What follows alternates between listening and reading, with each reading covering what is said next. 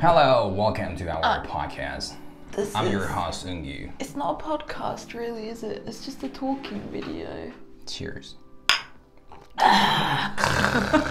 Alright, welcome to our talk show. I'm your host, Eungu. Please stop talking like that. We've been recording for 3 minutes Let's just already. say hi first. Properly. Let me say hi. No, not you. Let me say. Okay. Hi, welcome to our, not podcast. No! Just beat my Did he feet. bite you? Hi, welcome to SBK Talk Show. I'm your host, Eungu. And I'm here with... Is that my name? Just... So, you can introduce Hi. yourself. I'm Bex. Yes. I'm not gonna put on a... Oh. And this is Dobby. Say hi to the cam.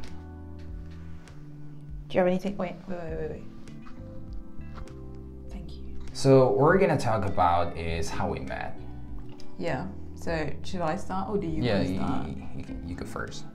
Okay. So, actually, I've told this story loads of times already because every time one of my students or a co-teacher learned that I had a boyfriend here, they would always be like, how did you meet? Is he Korean? And if I said, yeah, he's Korean, they'd be like, oh my God. Or just a lot of random. Questions. Yeah. What kind of question was that? Like First usually, question was normally. always, is he Korean? But it was And never the second actually question was that like, good is he English. Chinese? Yeah. Japanese? Vietnamese? Thai? Indian? Are you done? Yeah. Do you have any more? No, Okay. Well, yeah, so... because of the limitation of my knowledge. Yeah. Anyway. I want Dobby to fight you. No. Just go ahead. Anyway, so So many questions. we met... When did we... Oh, I keep getting blinded by these slides. When did we meet? Over a year ago now, because obviously they know that because they saw the... Most of the people who watch this will have seen the 7th. proposal video. Yeah. Well, that was when we started talking, right? Yes. So... That was the first day we met. Yeah. Actually. Was it? Yes. Wait, when did we start? Oh no, we started talking September. August 30th, Yes, right. I think. Because I have the Tinder messages still. Oh yeah. That kind of gives away a lot of it. So yeah, we met on Tinder actually. Because I recall very clearly when I first came here, because for anyone that doesn't know, I'm an English teacher here, which is quite a When did you come to popular Korea? thing. I came to Korea For the first time. Is it like a talk show and you're the host and I'm the guest and you're interviewing me? Yeah, just- So I came to Korea on August 17th. No, 18th, which is G-Dragon's birthday. G-Dragon's birthday. Okay, but I left the UK on the 17th. shit. Why do we have to have this argument every time? So I left England on August 17th, 2019, arrived in Korea August 18th, 2019, started learning how, I did a teacher training program with a bunch of other foreign people. For those of you that have seen our video about the tongue twister thing with Jin and Hattie, that's how I met Hattie. Because we trained to be teachers together in a small like school program thing in Unso. So I wasn't actually friends with her at that point though. We didn't become friends until later on, but it's not the point of this video. So when I was learning to be a teacher, a couple weeks in, a bunch of my fellow students started to show some interest in Korean Tinder. And an interesting place it was indeed. There was a lot of questionable people on there, but I was kind of like, I was only planning to be here for like a year, so, and I was only going to be in Incheon for like a month. So my thinking was, if I meet up with someone and they turn out to be a creep or a weirdo, I can just ghost them and then I'm moving away from Incheon at the end of the month anyway. So it doesn't matter. So a bunch of us like started talking to some guys or girls on Tinder, and I remember the night I talked to you, I was going out to a club with my friends. And actually that was the first night I hung out with Hattie, coincidentally. Oh, yeah. So it was for this other girl who was in the teacher training course's birthday. And I remember texting you on Tinder and being like, it's really late, I'm really drunk, but I want to go home. And then I think actually I asked you to come and you were like, maybe next time. Yes, I was like, I wanted to, I always want to go to the club, but I don't have a friend to hang out. Yeah, I remember you saying that to me said. on our first date. Yes. But, yeah, see, the thing is... There was a joke, I have a friend. No, he doesn't. This sounds terrible. I know. But actually, like the messaging part of it is all quite a bit foggy for me because there were quite a few different guys that I talked to on like Tinder. Because for anyone who has been to Korea, you will know. As a foreigner in Korea, you're kind of popular. Foreign girl Yes. In Korea, you're kind of popular on Tinder with foreign guys who are looking for just hookups. Some of them are looking for dates, like this guy. Well, actually, no, you weren't looking for dates. We'll get into that later. But a lot of them are just looking for hookups. So a lot of them will have like FWB, Friends with Benefits. Yeah, if you didn't know, stands for Friends with Benefits, like as their name on Tinder. So I remember one actually had his BDSM test results as his profile picture rather than his face. And I didn't realize until I like read the Korean and worked out the Konglish and was like, oh. And it made me laugh quite a lot. But happened to come across this guy and we didn't talk on Tinder for that long.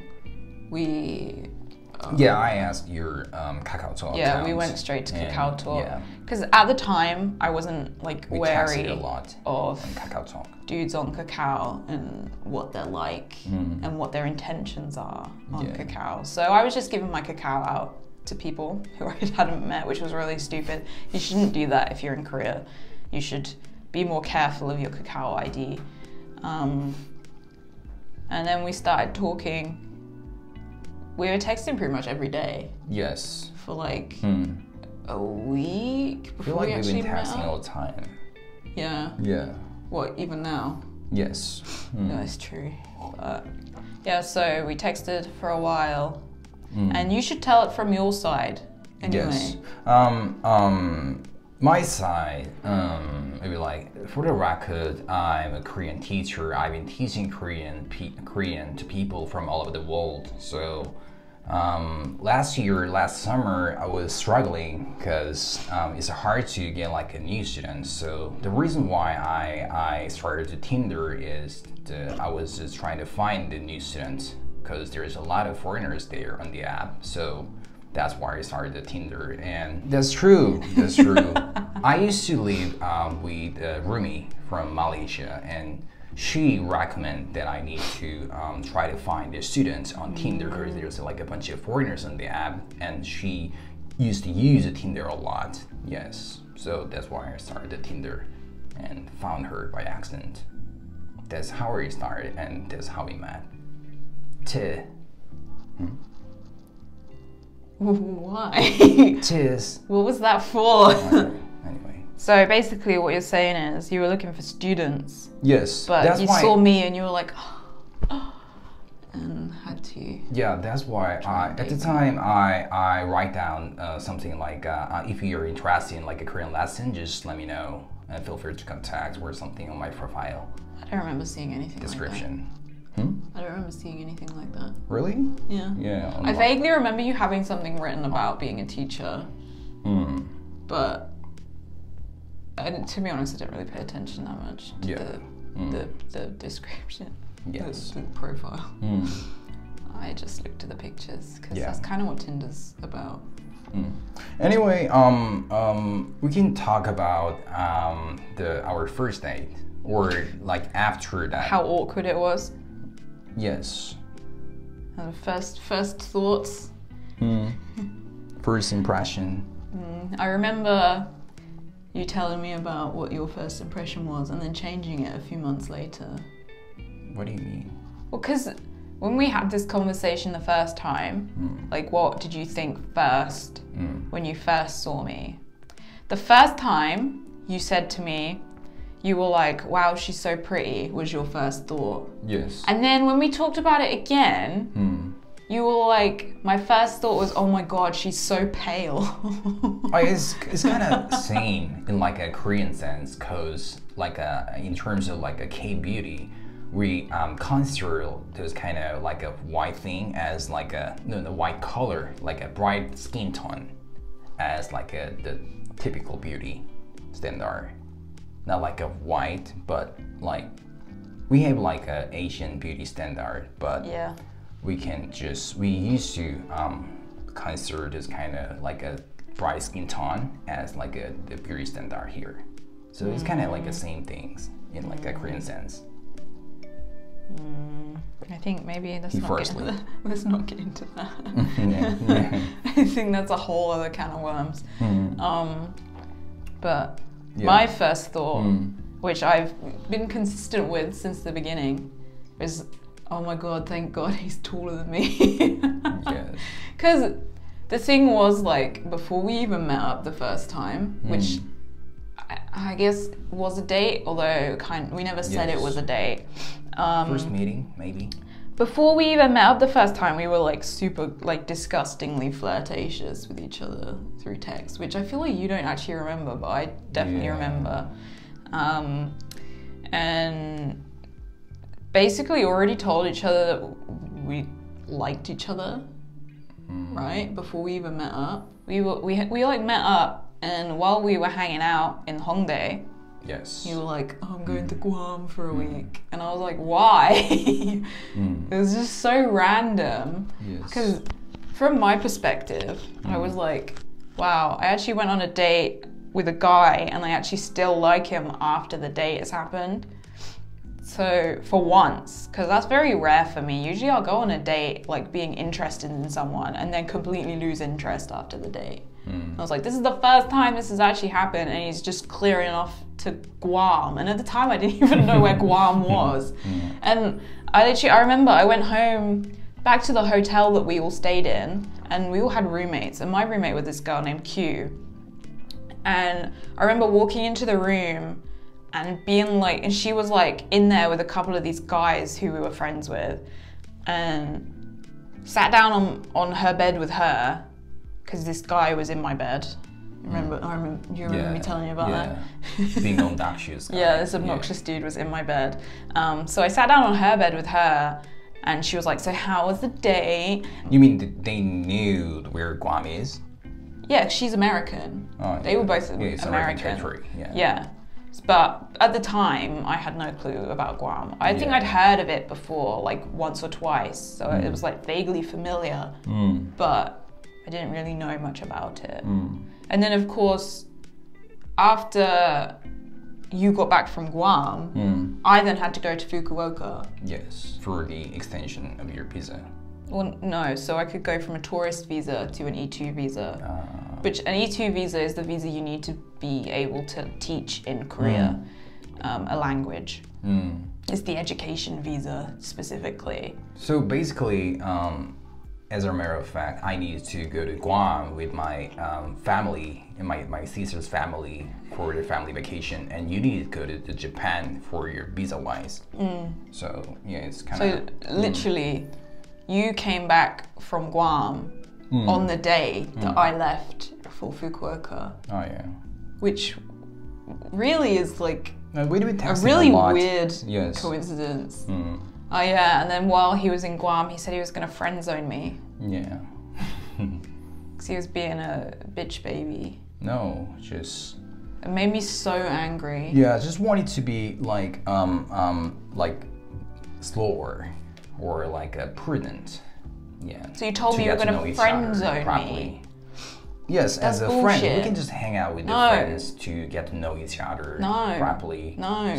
Friend zone implies that you just want to be friends with me. Yeah. That's the implication of that. Yeah, And I but got so angry. I was like, what the fuck, man? yeah, but I didn't know that because I didn't know the word sense because obviously English is not my first language. So I was just like be friends first words and we can just, no. yeah, asking us why we're getting close and we can just think something else. No, that's not what you said though. You said Sex.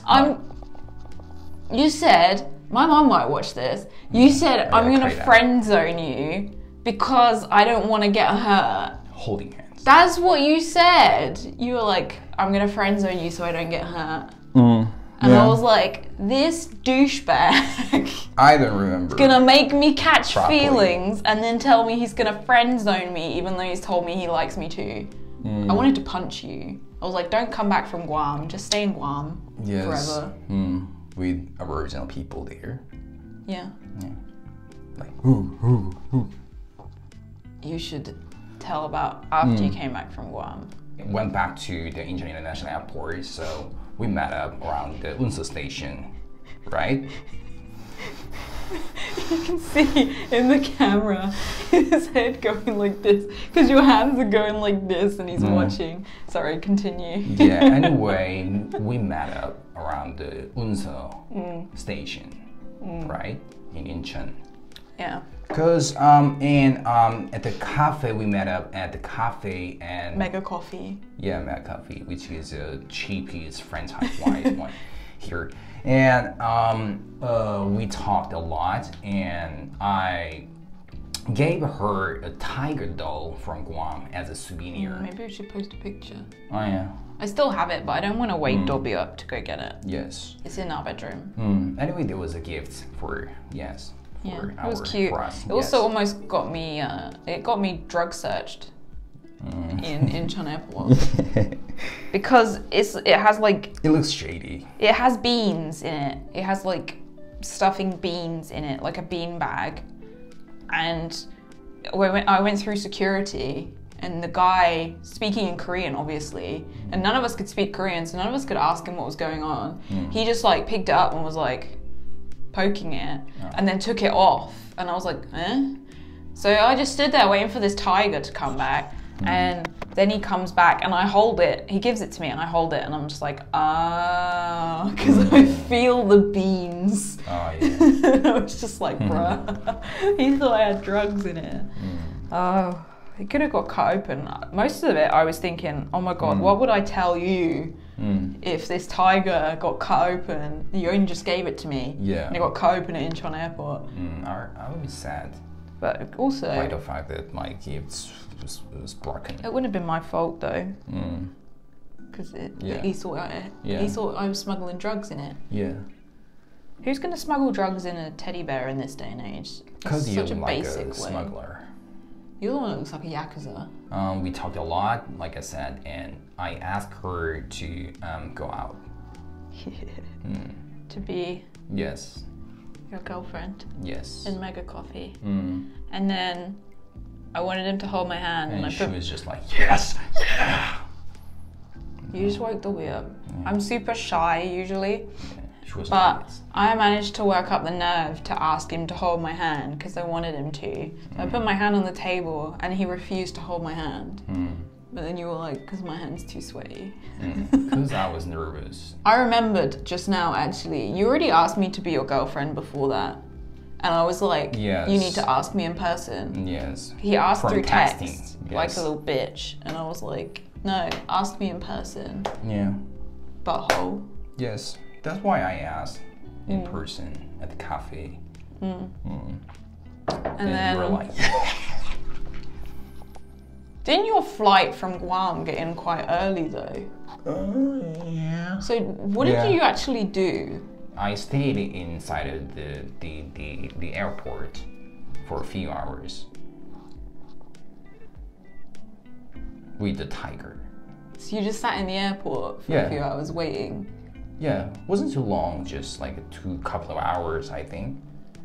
With That's the tiger. quite long. Yeah, but You waited 2 hours in Incheon Airport. yeah, but I live in Hongdae area, so if I get back to my place, and it's such a time waste, so Just I need to wait for like a couple of hours with Tiger, and all eyes on me. I kind of suspected that you waited in the airport for a while, but yeah, because I was talking to my friends about it on the flight to Fukuoka, and I was like, wait, if I work it out, he must have been waiting in that airport for a couple hours to come and meet me.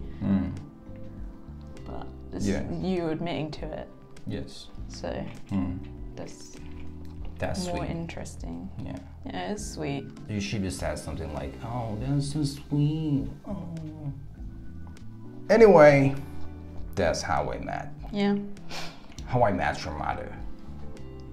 How many kids do we have? So at a cafe, I asked her to be my girlfriend, like officially, like exclusive way. So she said yes, and that's how we went. Nearly a year and a month ago was that day. Yes. Because that was on September 17. Yeah, maybe. 15th? 15th. 15th. Yes, 15th. September 15th. I'm so bad at remembering dates. But no, it's your birthday that's the 17th and our anniversary is the 15th. Yeah, it's funny because when you asked me out in the Mega Coffee, that was also when you learned about Gwangyang. Yeah, right. Right, you gotta mention about the Gwangyang part. Yeah. Well, the thing was, relationships. We live together now, but before that, because last year, we started going out, and then I went to Fukuoka to get my visa, and then I was there for a week because that's how long the visa processing takes, and some of my friends who I went with, they stayed in Fukuoka, but me and Hattie from Jin and Hattie, we both went back to Korea because well, actually, basically just because we were the ones that had boyfriends in Korea that we wanted to be able to spend time with. Thanks, Dobby. Yeah. We both had people that we wanted to see in Korea before we had to go to our jobs. So anyway, me and Hattie both went back and we hung out. So yeah, and I stayed in a little crappy Airbnb in Hongdae for maybe 8 days because we wanted to spend time together before I had to move to Gwangyang, which is like way south in Korea. Literally, it's like the edge of the Korean peninsula. I didn't even know that exists. It's probably about as south as you can get in Korea without going into Jeju. Oh yeah. So coastal, basically, south coastal. Takes 4 hours to get there by bus.